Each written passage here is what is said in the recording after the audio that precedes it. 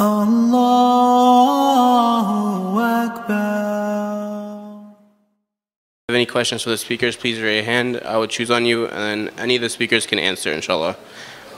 I just wanted to ask about our conversation in the workplace. There was a session this morning about the workplace. I couldn't make it, unfortunately. I'm kicking myself. But the idea of reaching out and you know, being truthful, but at the same time being kind to other people, especially in the context of us being in the workforce as young professionals and kind of trying to both conform to the norms of work in some way or another, to be cheerful and to be helpful, but at the same time having this shadow of Gaza and Palestine behind us, and not trying to be obnoxious about it, talking to other people, but also trying to kind of have conversations with them about it and about our role in kind of averting those effects as much as possible.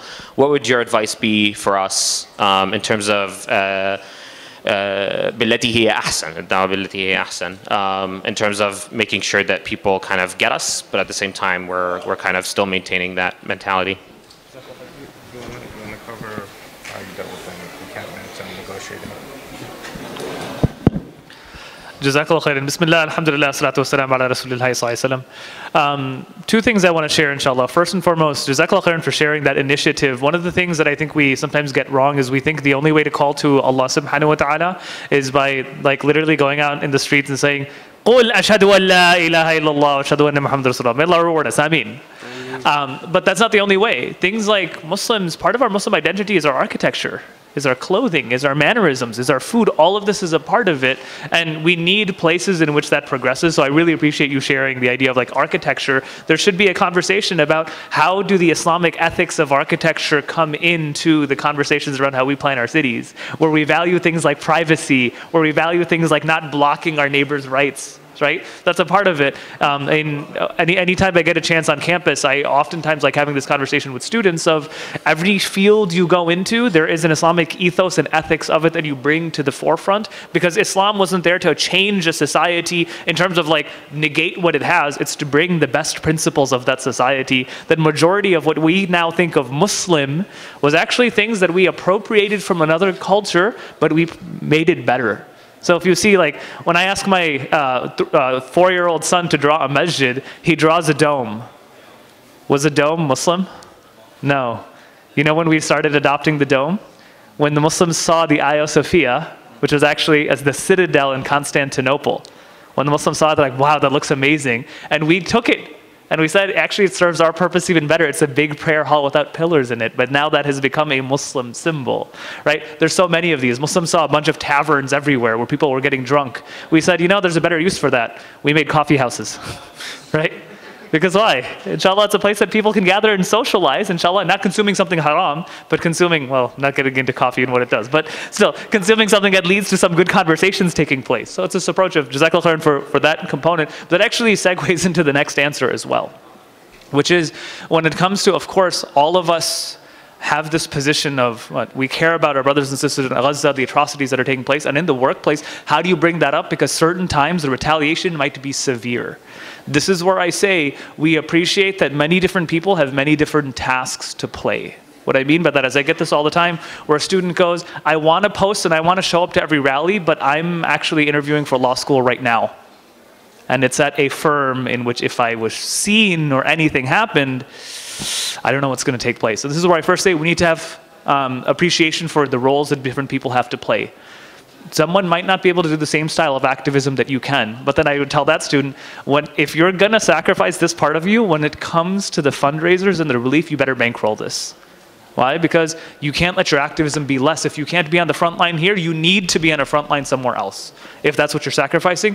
Though each of us has to understand what is our role to be played in a given situation that we find ourselves in. But with that said, some of I'll inshallah add on to Naimtai's points that he just made a little bit ago, where there are opportunities to bring this up. One question I would ask is the human level is something almost no one can deny. Even the most staunch Zionists that I have to face sometimes on campus, when they ask like, how are you doing or something, I'll be like, I just had a conversation with my Palestinian mother. And I do have a Palestinian mother. It was my neighbor growing up. I'm not going to say her name because I don't know if she'd appreciate this. But I consider her my Palestinian mother. And I was like, she just lost 23 members last night of her family. And we were talking on the phone for 2 hours, but she didn't lose hope. Doesn't matter what place you're in, that's a human mourning that we're going through. And sometimes we have to ask, if I'm not affected in that way, what am I not doing properly? Because what? My Palestinian brothers and sisters deserve support in this moment. If I'm not reaching out, that's a human portion that I can share if I can't necessarily share a moment of what, like, actual activism. There's creative ways of being, of showing compassion. And sometimes you have to look for what is that way going to be. So in the workplace, it could be something like that. A personal story, if it's not going to be you being the one who pushes to say that, no, our company needs to be more moral, our messaging in our company needs to be better. Those are roles for certain people, but sometimes we can't be at those forefronts, and we have thick skin and appreciate others. But if you do find yourself in a position where you can do that, we also need people who can change that use their cultural capital in order to change the actual messaging. So that's, of course, necessary as well. So I'm hoping that helps a bit. Yeah. Any other questions? Front row. Assalamu alaikum. So in the first lecture, you had mentioned that the Mongols, one of the things that they admired about the Muslims was that, or a section of the Muslims was that they destroy like themselves to find God. But I wanted to know what you mean by the word destroy, and connecting to the second lecture and controlling or commanding nafs. Like, what would your advice be on controlling that? And does that mean like we have to destroy our nafs, or is there a positive connotation to the word nafs that we could use to like guide ourselves to the path of Allah? That's a great question. So in my lecture, I mentioned that the Yazan, the Mongol ruler, he found the strange practice of what's known as fana that's found within a very small section of the Muslim community, which is self-destruction in order to just appreciate and understand Allah subhanahu wa ta'ala. The reason I brought that up is most Muslims will find that to be extremely problematic. Meaning that most ideas of how we practice is you don't completely let go of yourself in order to understand Allah subhanahu wa ta'ala. That's not it. That's not the mainstream understanding of how our spiritual practices work. Us, it's supposed to be actually the more you know yourself, the more you'll understand Allah subhanahu wa ta'ala. That's the more mainstream viewpoint. So that was the practice of fana. But what is beautiful about that is that's what led the majority of them into mainstream Islam. So sometimes a niche practice of a select group of people is what it takes for a group of people to find the bulk of actual Islamic practice. Does that make sense? So I'll answer that portion of it. That's not to say... Yeah, it's more of a self-correction because the Mongols also found themselves as what? I mean, complete just consume. That was actually part of their culture. So what they needed was the complete opposite. But there was something beautiful that our tradition was vast enough to give them what they need. And once that need was fulfilled, actually allowed them to enter into Islam more holistically. Does that make sense? So I'll answer that portion and I'll leave it to Azim Pai to answer that. Jazakallah khair for the question. So I think number one, the model for us is always Prophet Muhammad sallallahu alaihi wasallam, right? And if you look at his life, of course, he introduced us to Salah, right? Salah is something that is a built-in self-correcting mechanism if we use it correctly. So that's something that helps us regulate our day. So as we're going through our day, it can help us put our nafs in check, because you have to stop what you're doing. You have to make wudu, and part of wudu and salah is intention. So we have to refresh our intention, you know, make sure we're clean, and then pray, and we're reconnecting with Allah. That's number one. Number two is dhikr. So Prophet Muhammad sallallahu alaihi wasallam, he was constantly making zikr throughout the day. So if somebody's making zikr, can you make zikr and do something evil at the same time? It's kind of hard. So today what we do is we have this continuous scroll, right? You go on social media and you just keep scrolling. If you were making zikr, you probably would do less scrolling because you don't know what you're going to see. So like that's how we have to now, with all the tools that we have and the way that they're pulling us in a certain direction, this is what I meant by directionality. Now we have to change our directionality, and you know, we all have to do it because this is something that's pervasive. for all of us. But we have the tools in the example of Prophet Muhammad sallallahu alaihi wasallam. Just to add the Sufi practice that I think the self-destruction may seem as extreme. But I'll give you an example and it will help you understand. We fast in the month of Ramadan for 29 or 30 days.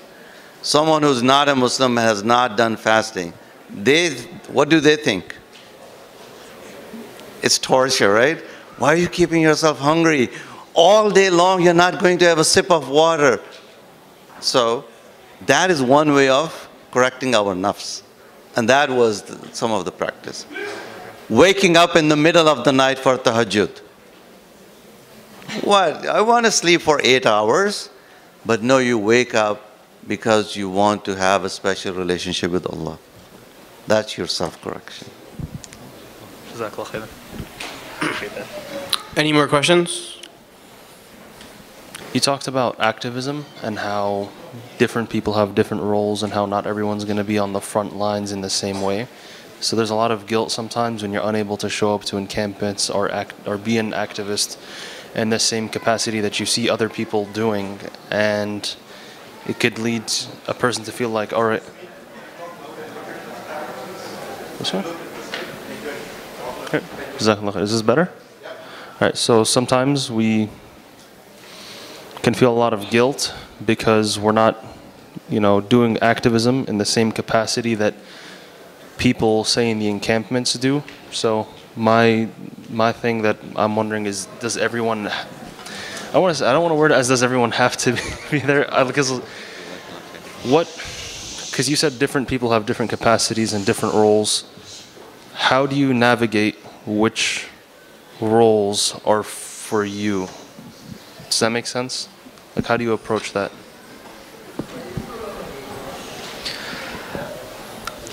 So not everyone has the same role to play in any given situation, and I would very much appreciate you saying that there's sometimes guilt that I can't be necessarily on the front lines. And with specific example that was given is the encampments. Alhamdulillah, I've had the opportunity of visiting quite a few of them and participating in these encampments the last couple of weeks. May Allah subhanahu wa ta'ala reward all those who made efforts. Ameen. Say Ameen, guys. Don't be stingy with your du'as. Okay. But the idea comes in of what role do I have, what do I know, which roles do I know how to play. And one of the things that I'll say is we're now doing a strategic analysis of which encampments were successful and which ones led to less success. They were all successful, mashallah, but which led to maybe some policy changes not happening. And one of the things that we're seeing is when there was both internal pressure and external pressure, that's when you saw certain universities like Brown, like Rutgers, yay Rutgers, okay, like Brown, like Rutgers and other spaces, UC Riverside, mashallah, most of all, that you saw the administration actually meeting with our students and meeting with those in the encampments and actually negotiating with them. This is what we can do and this is what we cannot do. And those people who were in the internal negotiations, they had no public presence. And oftentimes, the only reason they were able to have the internal negotiation is because they weren't there in the external encampments. Does that make sense? And this really comes down to what is the unique position that Allah subhanahu wa ta'ala has put you in, and what is the unique skill set and qualities that you've put that you're able to bring to the table. I remember actually, I want to say November 2nd or November 3rd, I received a phone call from a Muslim entrepreneur who said we had already at that point on our campus had 7 or 8 protests, pro-Palestinian protests. And we were with our students every week. And he called me and he said, if you know of any students who's lost a job opportunity in this sector, and there was a certain finance sector, please send them my way. Our young students who are activists should not be penalized for having a moral stand. And I appreciate it so much. I immediately started sharing it with our local masajid saying, we need to take care of our young people. That's that person's role because of the capacity that Allah subhanahu wa ta'ala has given them. There are many roles of power to be had here, not just the one that's the most visible from time to time. And it really comes down to what seat at the table do you have? And I'll share one last story about this. I remember, yeah, I can repeat this. I've seen like the person who went through this share this in public. I know I could never work in the CIA. Why? Because I wouldn't be able to sleep at night, right? But there was a young Muslim who was working as an auditor in the CIA. And I know most of us would be like, that's such a moral quandary. Why would you do that? But I remember the story being shared in which the CIA was having a conversation of how to audit Muslim organizations. And they were looking for Islamic studies experts of who would train these auditors of how to deal with Muslim organizations, right? And they were thinking about names like Robert Spencer as an Islamic studies expert. I don't know if any of you know who Robert Spencer is. He's like crazy Islamophobe #1. Like it's a terrible person who could do this, but people sometimes say he has a background in Islamic studies somehow. That's a whole other problem of who has a background in Islamic studies and who doesn't. But this person, this young Muslim who was in the CIA said, actually, I can give you a list of 5 names of people who the Muslim community would respect and would have a much better expertise on this. Put those 5 names in. And actually one of them was chosen as the person who was training the IRS auditors of that region. I want you to think about that that's a huge win when it comes down to it. Having someone who is dealing with the finances of the Muslim community in the country, now it's being consulted by a Muslim rather than by someone else, because that person was it had a seat at the table.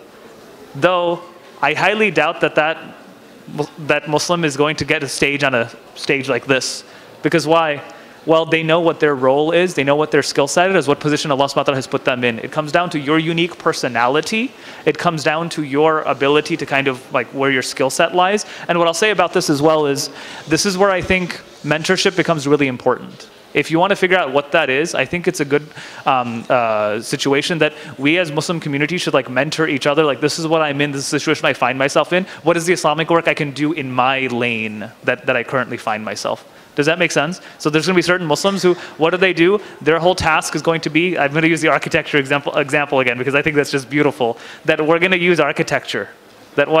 This is something that we should talk about the beauty of Islam in architecture. Someone else who says, no, I'm actually on the media front. Someone else who says, no, I'm going to be someone who uses my Islamic values to actually handle how divorces in our community are done with more Islamic ethos. Like, whatever you actually have, that's what you use to do well in. Does anybody want to add anything? I see.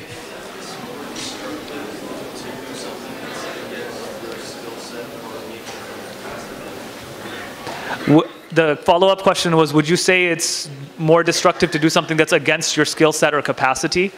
There are certain times in which we need all hands on deck. So that does happen. That's why even in our deen, for example, everyone has to show up to Jum'ah. There's no excuse. You have to come to Jum'ah. But does everyone have to show up for Qiyam at the same time? No. There's some people who need Qiyam more, some people who need Qiyam less. There's going to be different times to do different things. Same thing here, where certain times we need everyone, but other times I would agree with you that your passion and your skill set, someone who is not a great speaker should not be the one who's given the mic at a rally. Why? Because it might actually look bad. They might say something that is going to be destructive to the whole cause in general because they're just not a very good speaker. And on the other hand, someone who's not very good at finances should not be the treasurer of some of our Muslim organizations. Because why? If you're not good at finances, I don't want you to be the one who has to document the books, because that's maybe not your role there. Someone who's good at counseling, they should utilize being a good counselor versus someone who has a terrible idea of having patience. Now they become the mentor or counselor of everyone. Do you see my point? You play with the talents that Allah subhanahu wa ta'ala has given you, knowing that you do have a role in the deen of Allah subhanahu wa ta'ala, but need to find what that specific one is, and that's oftentimes where mentorship and your companions come to play, and your community should be able to foster that for you. Inshallah, I'm just going to add with personal story. So when October 7 happened, then there were many of the young Muslims alumni who were concerned because we knew what was going to come next. We knew there was going to be at least, at minimum, an incursion, and it was going to be bad. So we started organizing, and we said, okay, we know we're going to have rallies, right? But in addition to rallies, what else can we do? We said, okay, we're going to go to DC, we're going to have rallies in front of, key legislators, offices, etc. Fine. Then we said, what else can we do? So we said, okay, we can rent trucks, right, and run ads on them. So in the beginning, the short-term message was, ceasefire now, right? And everyone could agree to that. Doesn't even take much of a designer to even make that, right? Just put in really big words, ceasefire now. Then we said, okay, that's good for short term. What else can we do? So then some people said, you know, we can do car rallies. We can get like basically a procession of cars with flags and messages, and we can drive through neighborhoods to raise awareness. Okay, great. What else can we do? Is there anything we can do long term? So a group of us, we got together and we just sat there and brainstormed. And in the room, you had one person that was a graphic designer, another that understood how to do online advertisements, and the third was just an IT person who knew how to put it together. And we came up with this concept called visitgaza.com. And what it is it's a fake travel website. It looks like a travel website, but as you dig into it, you start to learn about the facts about the occupation and how it's affecting the people that live there. And we also paint the picture. Everyone can pull out your phone and go to the website right now, visitgaza.com. And what we did is, with the graphic designer, we came up with these advertisements that were very catchy. Like one that had a picture of a young child, and it said, "Take a trip without the kids, visit Gaza." So when people see these ads, they would have this visceral kind of reaction, like, what is this? Like, this can't be real. And we knew from the polls that young people on the left, even before October, they were at 51% pro-Palestine amongst millennials. So we knew where things were trending. So we said, okay, we're going to do targeted advertising aimed at people under the age of 39.